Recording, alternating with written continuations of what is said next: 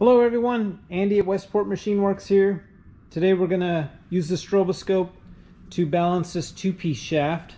It's just a 1310 series shaft, nothing in particular, but we'll be utilizing the center bearing support here. And for reference on the center bearing support, what I did was I numbered the ears on the slip. There's 1, 2, 3, and 4, and that's how we'll reference using the strobe where to place the weights. And the head and tail stocks already have the laser engraved degree markings, so we'll see those and know where to place the weights.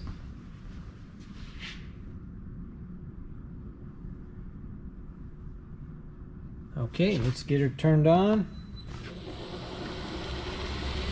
The first thing we're going to do is zero out the dial indicators, so put them to 0 where they're fluttering. 0 to fluttering towards the positive. So this one's about 2 or 3.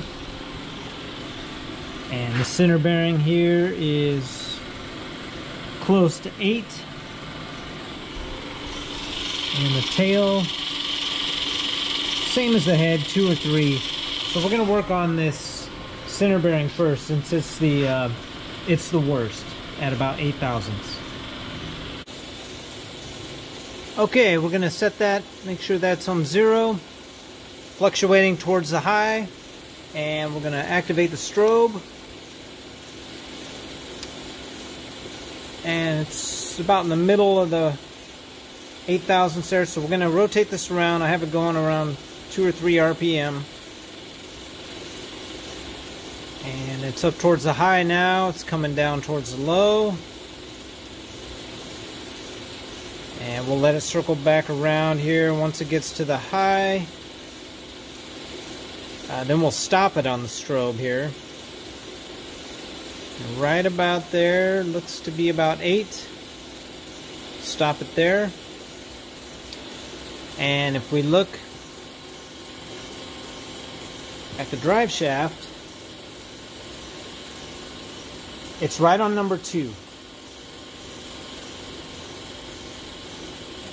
Camera is very difficult to see this, but with your eye you can see it clear as day. So there it is, number 2. That's where we're going to place the weight.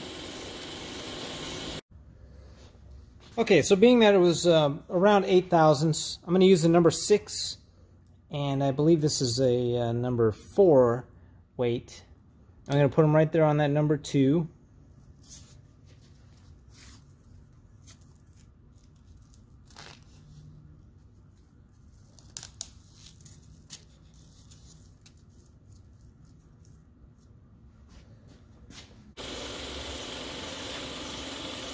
Okay, so now we've gotten that down to around 2.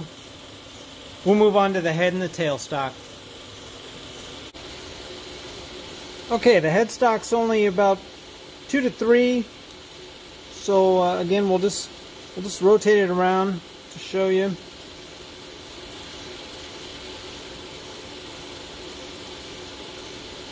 It's coming down towards the 0 now.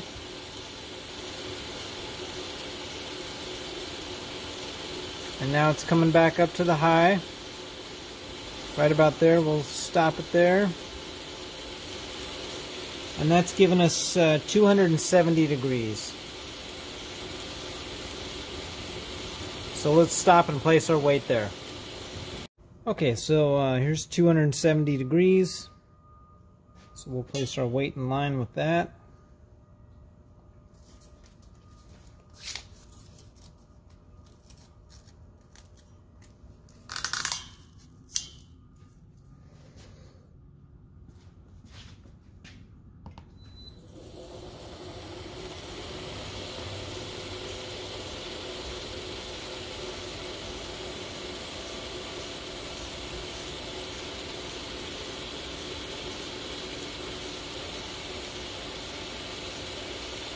And now we're 1.5 on the head end. So let's move to the tail. Okay, the tail's a good 3.5. And And we'll go ahead and rotate that one around. There you can see it's on that high right now. And the needle's coming down to the 0 where we set it. And I'll speed this up a little bit faster. Now it's coming back. Slow it down. Somewhere right around there, it looks to be about 3.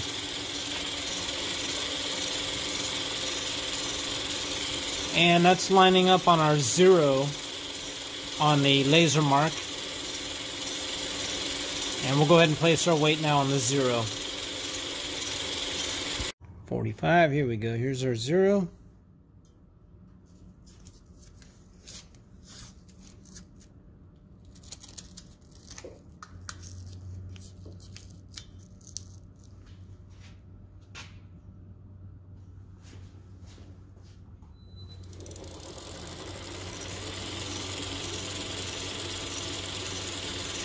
And now you can see the dial indicator is just barely moving around 1, 1.5.